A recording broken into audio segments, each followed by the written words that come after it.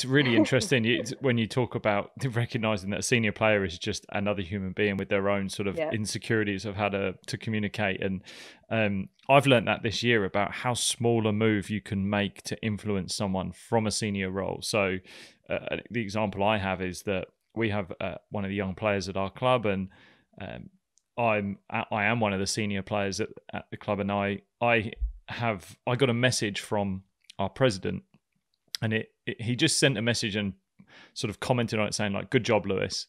And as I read through this message, it was from this young lad's mum saying like, "Thank you so much for the help you've been giving us a club, and just wanted to let you know that the young lad had said that how much Lewis had influenced him this year." And I was like, "Wow, this is interesting." But I actually thought back to the conversations I'd had with him.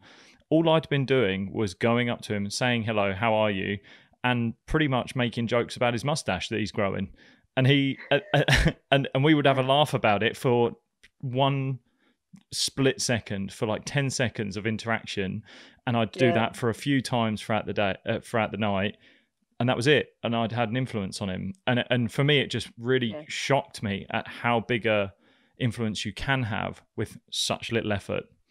And I would always recommend, again, it doesn't take much, but you're so right in just having, it takes courage from that senior player. Just have the courage, have the bravery to step forward and be that person. Put it on yourself to say hello, be the Yeah. commander in chief in some sort of way. It's a Yeah. really, really valuable 100%. point.